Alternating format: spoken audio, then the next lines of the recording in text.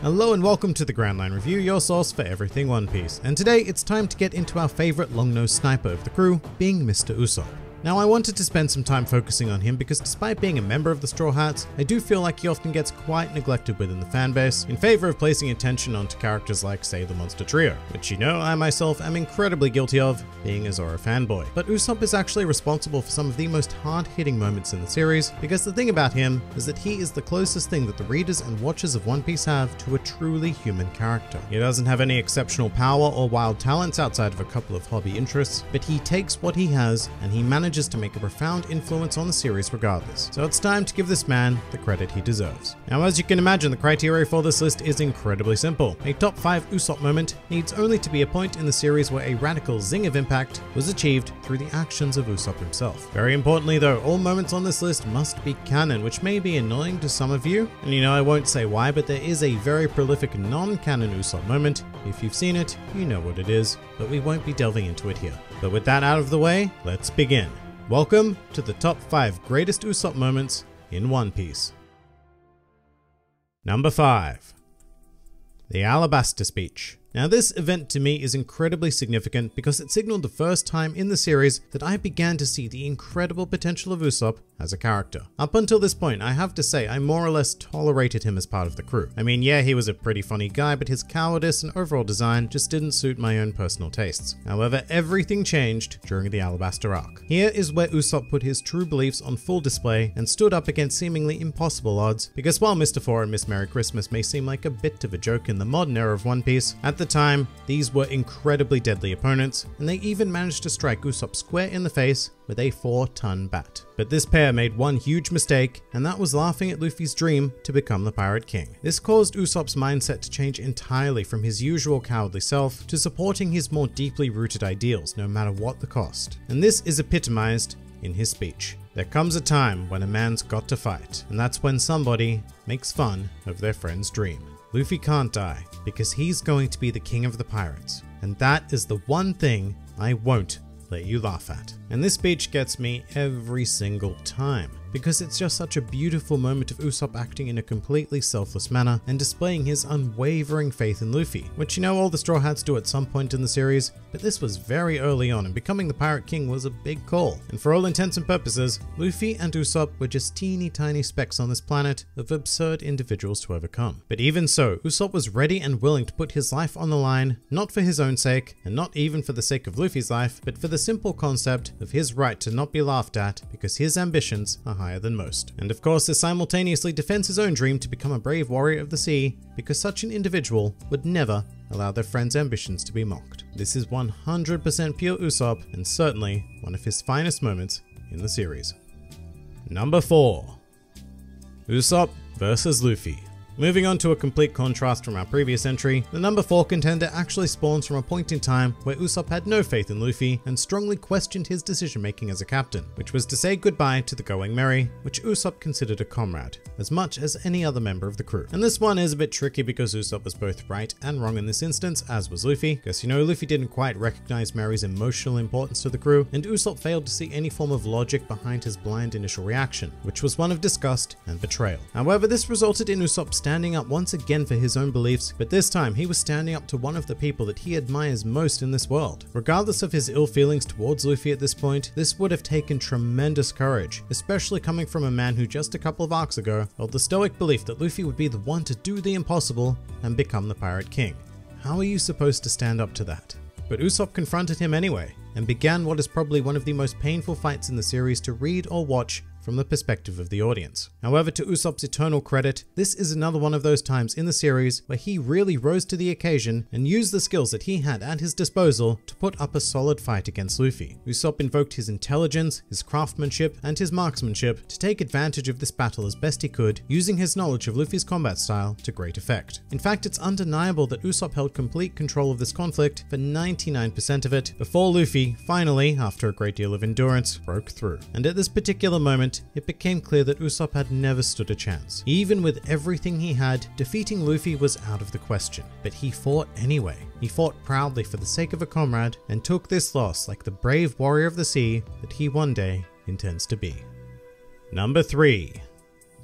I am about to become your legendary hero. Skipping a fair way to Dressrosa now, and of everything I'll be exploring on this list, I think this is probably one of the more underrated moments of Usopp in the series. In fact, when the words Dressrosa and Usopp appear in the same sentence, the thought is usually of him awakening his observation haki, or the initial quote-unquote defeat of Sugar. But to me, the moment preceding all of that is everything. So Dressrosa and Usopp were a frustrating combination for me in the beginning, because it was annoying that after everything we'd been through, and even post-time skip, that Usopp was still acting extremely cowardly. In fact, there's a whole chapter that just ends on Usopp running away from facing Sugar and Treble, and plus to that point he'd been blatantly lying about being a hero and raising the hopes of the Tontatta tribe to insane and unfulfillable levels. And while that was incredibly frustrating to read on a weekly basis, all of that was planted solely to serve Usopp's resolve. Because when the tribe refused to stop believing in him, even when it was painfully clear that he was lying, Usopp had another one of those snap moments, as he turned around and revealed that he'd been lying about being a hero this entire time. However, to redeem himself,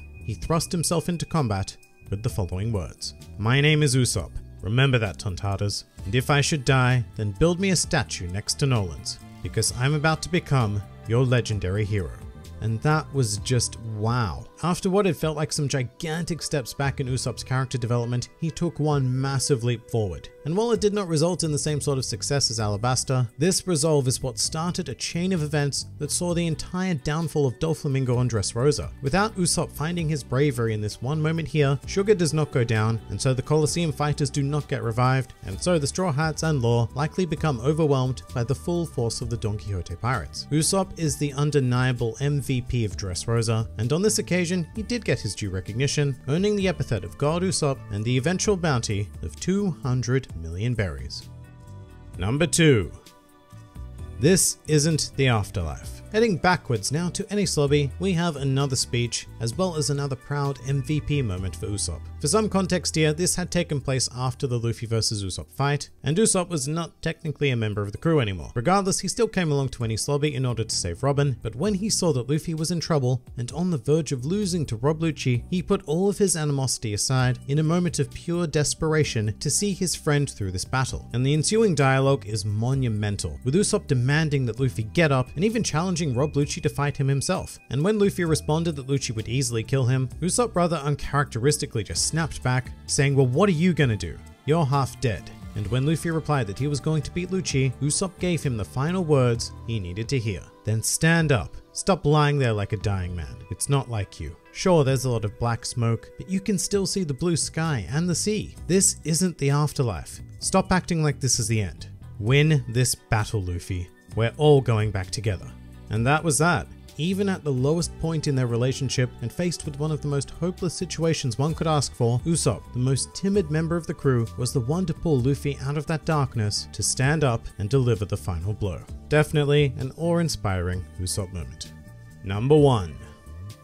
Shoot down the flag. Now, I think that some people may be a bit disappointed to see this at number 1, especially considering the grand actions we've already explored. This moment has no profound speech or any need for conjured bravery. It's actually incredibly simple, perhaps even deceptively simple, because it's Usopp following Luffy's orders to destroy the flag of the world government and in effect declaring war on the entire world. But what I love about this is Usopp's complete lack of hesitation to complete the command. He knows exactly what the consequences of his actions will be, but he does it anyway without a second thought. It's kind of like the culmination of everything we've discussed so far on this list. It demonstrates Usopp's faith in his crew, his desire to protect his friends, as well as his ideals to become a brave warrior of the sea, and it perfectly embodies the person Usopp wants to become one day, albeit behind the mask of Sogeking. But it's also a complete rejection of everything that the established world stands for. It signals Usopp's intentions to achieve the dreams of both he and his crewmates, no matter what foe stands in their way, and with that in mind, why not literally make an enemy of the world? The world was already their enemy anyway.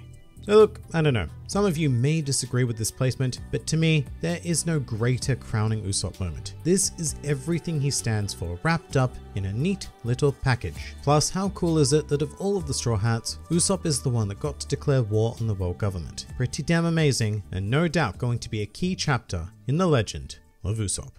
But that pretty much does it for the top 5 greatest Usopp moments in One Piece. If you enjoyed this video and the content this channel produces in general, then please do consider donating to the GrandLineReview Patreon, because the support of all of you amazing people is what continues to make this channel possible. And if you'd like to see more videos like this but applied to other anime and manga series, then please do check out my second channel, New World Review, for all of your wider needs. And if you'd like to join the fun at any time, then please do head over to my Discord server, where a wide array of shenaniganry takes place on a daily basis. And finally, please do comment with your own favorite Usopp moments in the series. This has been the GrandLineReview, and I'll see you next time.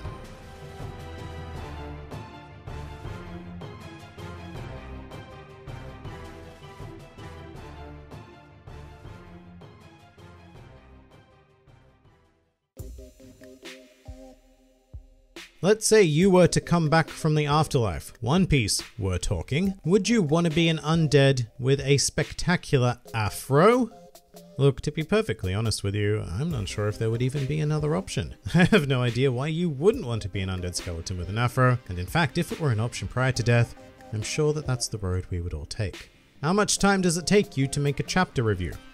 So it depends, mostly on how much I want to talk about. I guess if I was to average it out, it probably takes somewhere between 3 to 5 hours to make and release a chapter review immediately after reading it. Most of that time is spent writing, and depending on how much there is to digest in the chapter, it could go on for a while. Recording is by far the shortest stage, which takes 10 to 20 minutes, so good. And editing, I'd usually say, is probably about an hour to an hour and a half. Although I should say that chapter reviews are much easier to edit than any other type of video I do, because I don't need to change the images as often, so it does end up feeling mercifully swift. Here is a question. What? Oh, it certainly is a question. Well done.